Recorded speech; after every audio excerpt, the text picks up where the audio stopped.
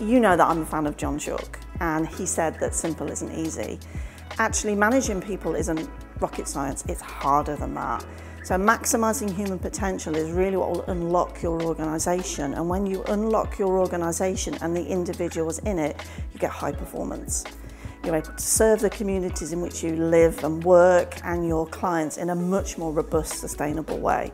So unlocking human potential isn't the soft and fluffy stuff, it's bottom line stuff.